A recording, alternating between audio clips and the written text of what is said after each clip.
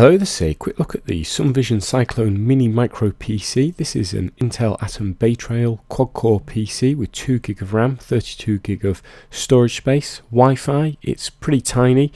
It's just less than 10 centimeters. It's got this really nice look to it that's for heat dispersion. You see it's just less than, so it's about 1 centimeter deep.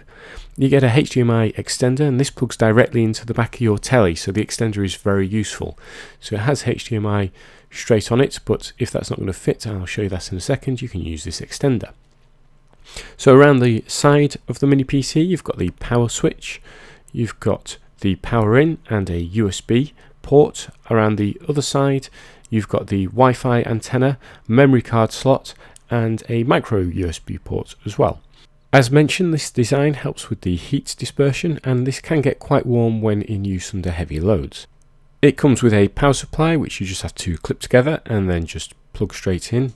So you can see here it just plugs directly into the stick, so it's not powered by HDMI. You are going to need this external adapter.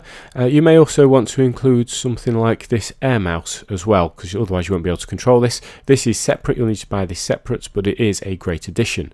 Now the HDMI extender is a brilliant inclusion because you can see here, because of the width, it doesn't quite fit in either of these slots because I have a memory stick and some other bits. But when you plug in the HDMI extender, it gives you plenty of space, and when you then fire this up, you're presented with Windows 8.1 pre-installed. Windows does a decent job, Windows 8.1 does a decent job on screen, the icons are okay. The desktop mode isn't as easy to use as you might hope because it's all a bit small. But what you have here is a fully working PC, so you can surf the web, you can do Word, Excel, whatever applications you need to use. You can use these on the go. You might plug this into a projector, maybe use this for presenting. Now my own interests lie more with streaming and gaming, so the first thing I tried was just a Windows app game. This is a free game, Modern Combat, and you can see it does work, it does play okay, but you can see there's quite a bit of lag. It's not exactly smooth.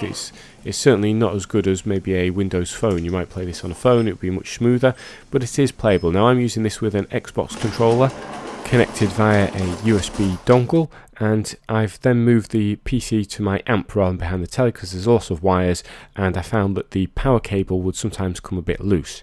Being a PC gamer, obviously you want to try out Steam, and big picture mode looks fantastic on the telly. It's very smooth in use. Again though, the gaming experience based purely on the stick isn't fantastic. It's playable, it works, but as you can see it's not overly smooth, and I tried a few different games installed on the PC, and they're playable but they're not great. However, Steam is brilliant because it has the stream mode, and this was very exciting for me. This is the first time I've tried this. I'm streaming this from my PC straight to the stick. You can see an immediate improvement. It looks brilliant. It plays as if it was on the PC, and this stick really comes into its own here. So I've spent a lot of time trying this stick out, playing a load of games that I've not actually tried out before because I've been waiting to use them on the telly. And Steam streaming really works very well with this stick. So I tried out a few basic games to begin with, then moved on to some a bit more graphically intense games. Tomb Raider ran absolutely fine, and I've not had a problem with any of the games I've been running at all. It is a brilliant stick for streaming your Steam library from your main PC to your living room, for example. And games do look great. There is something about playing them on the telly that is just much better than playing it on a PC screen. Although it comes with Windows 8.1 pre-installed, I soon found while using this PC that I got the little notification say Windows 10 was available. The upgrade process was very painless. You may need to add a memory card if you've filled the PC already with files. You will need a fair bit of space, but actually the process itself, you could just leave it going. It takes a while to do, but it's very simple to upgrade. And again, the desktop mode works quite well on Windows 10 on this stick, but where this really comes into its own is when you switch it to tablet mode, and it's much better than Windows 8.1 when it's in tablet mode. This is just nice big icons. This is brilliant on the telly, especially when you've got something like the Air mouse. And if you do get this stick, I would definitely recommend upgrading to Windows 10 sooner rather than later. You'll just have a much better experience. It's still a full PC, you can still install things, uninstall things, stream things. It's still all there. And in fact, with Windows now, you do get some free videos. So on the telly, this works out really well. You can do a bit of yoga, maybe do a bit of streaming from Netflix. You've still got access to the full store. It's a brilliant all-round PC.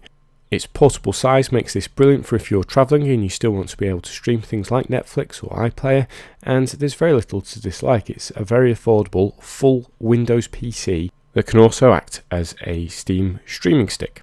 I hope you found this short review useful. Thanks for watching.